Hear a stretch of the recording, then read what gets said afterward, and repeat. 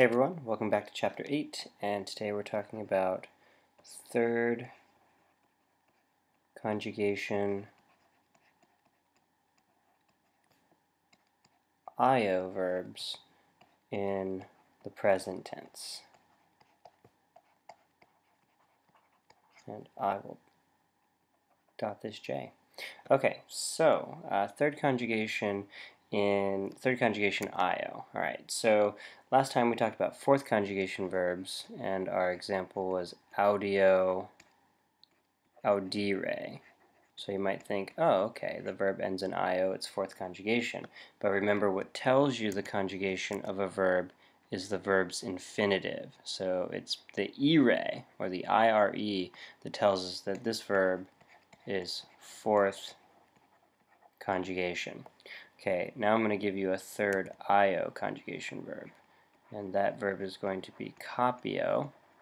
Okay, so it has the same IO, but the infinitive is copere, short ERE, like a third conjugation verb. Okay, so this is a third conjugation verb, but it's a third IO verb. But it's still third conjugation. So it's third conjugation IO. So just because a verb ends in IO doesn't mean it's going to be fourth. It could be third. Think of third conjugation IO verbs as kind of like hybrid verbs. You know, they look like fourth conjugation, but they are actually third, and they have traits that are both fourth and third conjugation. Okay, so now let's conjugate copio in the active. Okay, so say active, and we'll set up a chart with first, second, and third, and singular and plural. Okay, and so copio, our model verb for third IO. Copio, its principal parts are copio, copere, capi, coptum, and copio means to capture or take. Alright, and so since it's a third conjugation verb, we're actually going to take away the whole ERE and have a consonant stem like we did with third conjugation. But remember, our first principal part is also our first person singular in the active, so copio. Then I have my consonant stem, because this is a third conjugation verb. Okay, and then I'm going to add in eyes.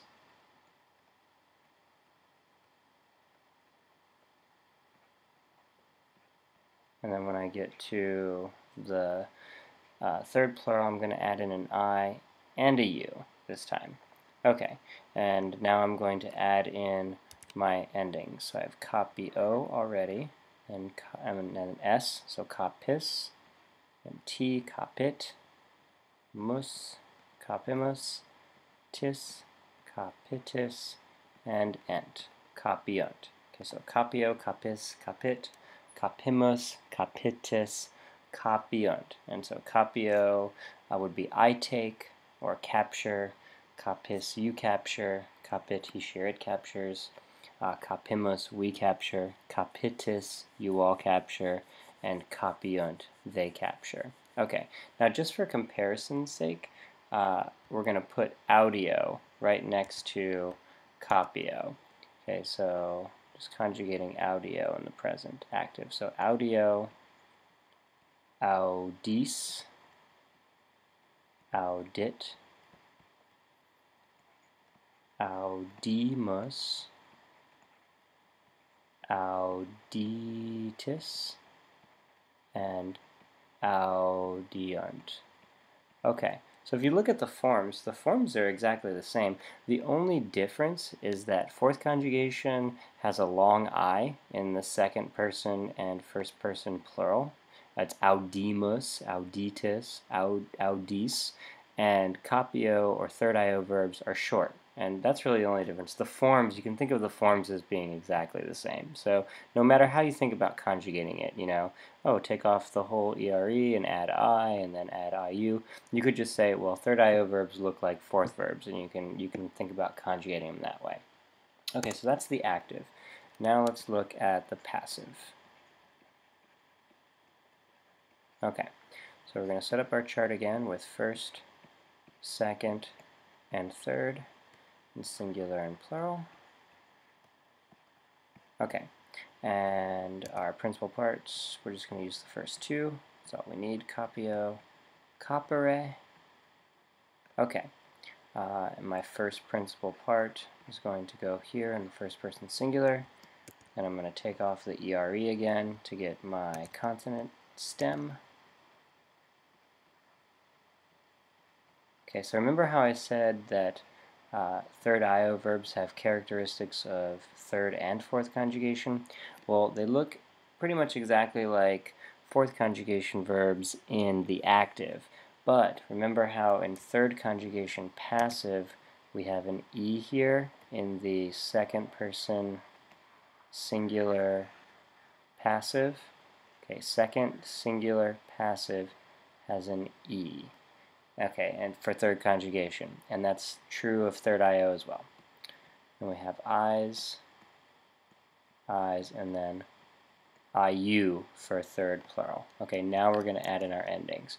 So we have copior, coperis, copiter, copimer, copimini, and copiunter.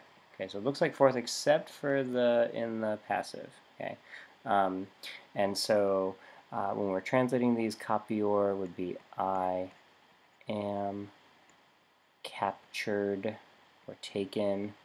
Caperis, you are captured. Capiter, he, she, it is captured.